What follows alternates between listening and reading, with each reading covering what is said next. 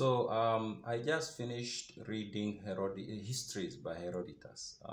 This is a book that I've come across its mention many times whenever I'm reading history, especially history um, that happened between maybe 500 BCE and coming this way maybe um, to 00 AD, if there is 00 AD, but you get what I mean. Then this is a book that is often mentioned as a source, and more specifically when it's about the history of the Greek city-states and also Persia, Syria, Babylon. Yeah, so this is a book that is often cited as a source, and I thought a source for ancient history, that is. And I thought maybe I need to read this book, so I took some time. It's taken me a while to finish the book. It's a long book. It's a voluminous book, but it's a very interesting book, and it gives you the bigger picture of what was happening in the entire world then. According Herodotus, for him, he thought he had more or less covered um, history and geography and so many other topics of the entire world according to what the Greeks knew at that time the entire world meant. So it's a very detailed book, and I'm going to record a few videos giving some interesting tales that are in the book. But in this video, I'm going to kind of do like a review of the entire book to just let you know what it's about or what to expect if you intend to read it. Yeah, but later on, I'll create a few videos going into specific interesting topics and tales in the book. So the book is primarily about the Greco-Persian War. That's the war between the Greeks and the Macedonians. I think they are called that. The people from the Macedon, which is like some part of the Balkan area in Europe. And the Persia, which was a great empire whose headquarters was around where we know today is Iran. And this war started a few years before Herodotus was born. Herodotus is born around 480 something BCE, and the war started around 490 BCE, so maybe like 15 to 20 years before he was born. But this war went on even until after Herodotus was dead. So in the book, he covers the origin of this war and how it went on. But he also goes back and looks at things that happened way before the war. So I want you not to get the impression that the book is entirely about that war. Yeah, it covers the entire time or bigger chunk of the time when the war happened. But Herodotus talks about other things like, including other conflicts. There's a conflict between Persia and the Mede. In fact, he gives us the history of how the empire of Persia came to be the big empire. Before that, there was a smaller empire called Persia, and it had a neighbor called the Medes. The Medes were the lords of the Persians, but at some point, through the efforts of one Cyrus the Great, the Persians kind of conquered the Medes and joined the two into one empire, and then they went on fighting. They took Egypt, they took Babylon, Syria, and so many other small empires or kingdoms in that region, in Asia, that is, their neighbors, before they then now went into Asia Minor, where Turkey is today. They conquered a kingdom there called Lydia.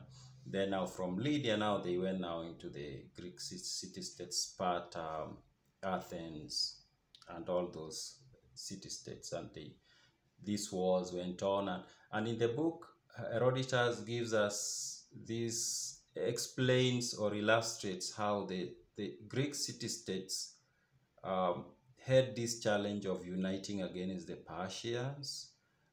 Some of the Greek city-states will go and join the Persian Empire, and they fight on their side. Others will form a coalition and try to confront that force. So it's a really messy kind of conflict, and it goes into detail. And I learned a few things, or the book explained a few things that maybe I knew but didn't know that I knew and didn't know some parts of it. For example, there is this movie I watched maybe 10 or 15 years ago, 300.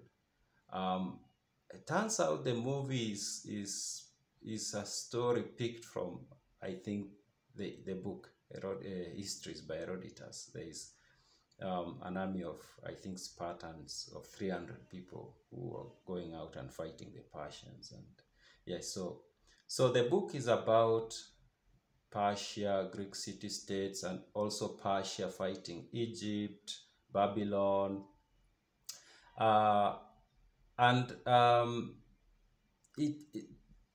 Herodotus seems to have taken it upon himself to understand the entire world and put it on record. And he traveled a lot. He went to Egypt. He traveled around of course, Greek city-states. He went even beyond the Greek city-states, and he tried to understand the cultures, the tribes, the races. Another thing you get from the book is race, the race relations. Like the ancient people did not see race the way we see it today.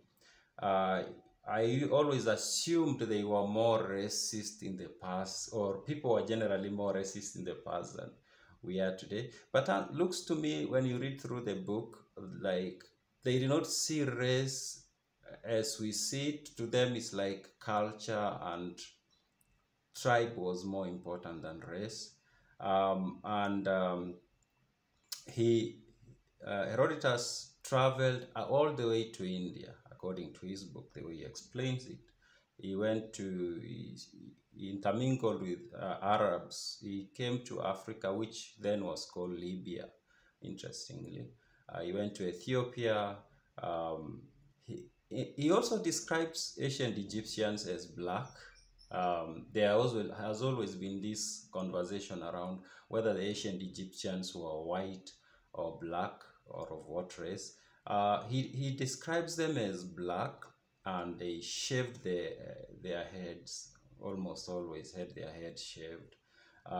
He describes Ethiopians as black, and he also calls them the most beautiful people he had seen while traveling. And he also describes other tribes to the south of Egypt and Ethiopia, and to the west of Egypt.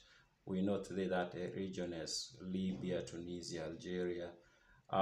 He also tells us about Phoenician traders going to what we now know today as West Africa, and they went there for gold. And he gives this story of these traders going with their ships, and then they will alight, and then they'll light a fire, and then they'll go back to their ships, and then they will leave their goods there. Apparently, they used not to have one-on-one communication with these communities they went to trade with for some reason. And Herodotus, even himself, he says he doesn't understand why that was the case. So there are so many interesting stories to cut the story short. I also need to point out that he goes into detail to describe cultures in a very detailed way: tribes, geography, animals, even plants. And he also, when you read the book, one thing I noticed, he is very careful with sources. Even later on, people have accused him of not being accurate, but me reading the book, I felt like, he might have made mistakes, but those were not, he he did his best to avoid such mistakes, but they had to happen anyway. And where he was not so sure, especially where he had to rely on local people to tell him about the local history, sometimes he will say that I was not so convinced about that, but that's the information I got from them. For example, he talks about traveling to the north of the region where the Greeks live today, maybe into the middle of Europe. And he was trying to find out the people who live in that region, and that region was so remote, and he went talking to tribes there. And at some point he asked them who lives farther north, maybe to the region that we know today, Scandinavian. I assume that to be the place. And the tribes told him, the people who live up there are one-eyed tribes, people who have one eye. And he said he took that, but he said he was not so convinced about it, but there was no any other way to prove whether that was true or not. So there are so many incidences where he does that. Yeah, so the book starts with the origin of the Persian War, and then it goes on to talk about Cyrus, and after Cyrus dies, the emperor of Persia, his son takes over, Cambyses. Cambyses, the guy who now went to Egypt, conquered Egypt, and then he desecrated their temples, and the Egyptians believe they cursed him because somehow he destroyed one of their gods. Cambyses his leg became infected, and he died before he went back to Persia. And after that, Cambyses had killed his own brother, but it was kind of a secret, and some people knew about it, and somebody went back to Persia and proclaimed himself to be the brother of Cambyses, son of Cyrus the Great. And he became emperor for some time before he was discovered. And there's this guy called Darius, who was a son of somebody like a governor of a state within the empire, who discovered it, and he came and he formed a group with some friends, and they went and they confronted this guy with his family, and they killed them all. And then Darius tricked these other people he had organized with. I'm going to create a video for that. It's a very interesting story. He conspired, or he tricked them, and he ended up becoming the king himself, King Darius. And he ruled for almost 50 years, if I'm not wrong. And then when he died, his son Xerxes took over.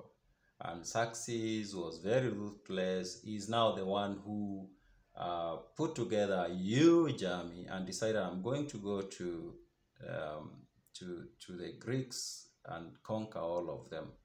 And he went, and for some time he seemed like he was being successful at that campaign, but somehow the weather failed him, I think, and he could not conquer, and he had to run away back to Persia. And it's a long story how he ran back to Persia, and the book ends with Xerxes still the emperor of Persia. But there's a lot of histories, and I'm going to create video for specific tales and specific events, as many as I can. Yeah, so that's what I have to say about. It's an interesting book, of course, and I need to point out that this is a book that is often described as the first known attempt to record history. So it's a very important book. In fact, Herodotus is often called the father of history. So if you are a fan of history, it's a book you should read, should find time to read. It's a very detailed book. I wouldn't say it's, while Herodotus was so careful, or he seemed to have been very careful, you won't take it to be accurate, because in many of the stories he puts down, he had to rely on other people to tell him. And often he had to travel to tribes and ask them about, oh, this happened, how did it happen? And sometimes these people are giving stories word of mouth. They also they didn't see it happen, so of course they start to consider. So it's not like it's completely like perfect and whatever record of history, but is a very good uh, foundation. It can give you, for me, I liked it because it gave me a general understanding of the mindset of the time he lived, Herodotus, especially in Greek and Egypt and Persia and Babylon and the Phoenician cities along the Mediterranean. Yeah, so I'm going to do specific videos giving some interesting tales that I collected from the book, I came across in the book.